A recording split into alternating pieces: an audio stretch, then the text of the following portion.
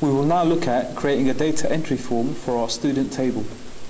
So what we can click on is create, then we can go across to form wizard,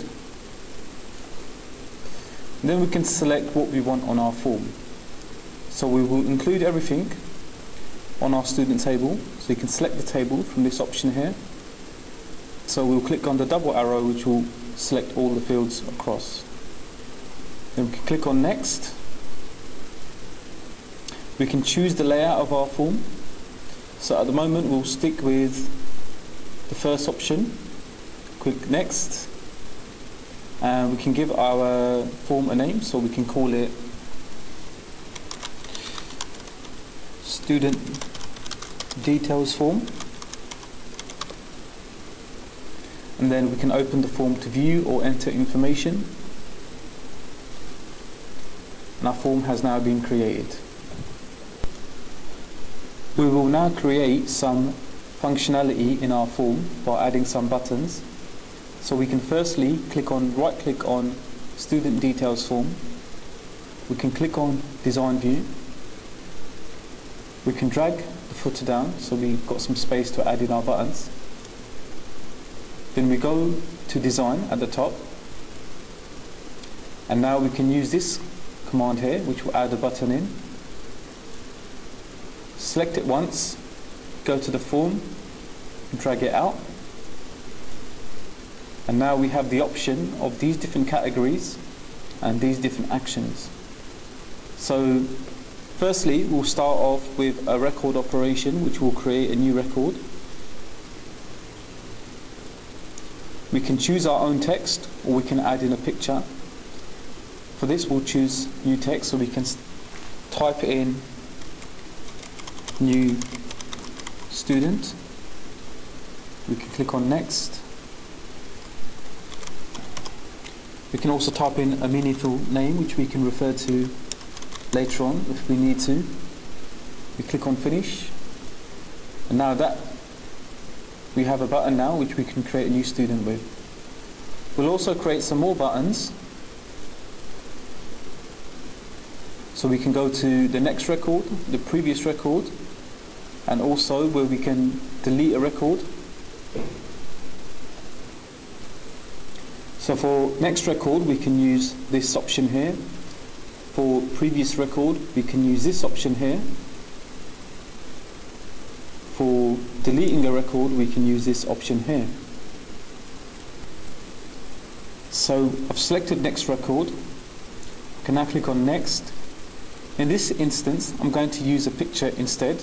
So I can either use an arrow which goes to the right, or I can use a go to next symbol.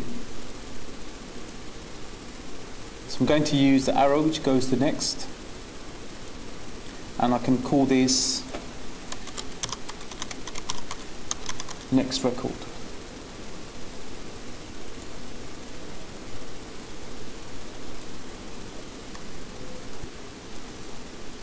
I have now created the rest of my buttons.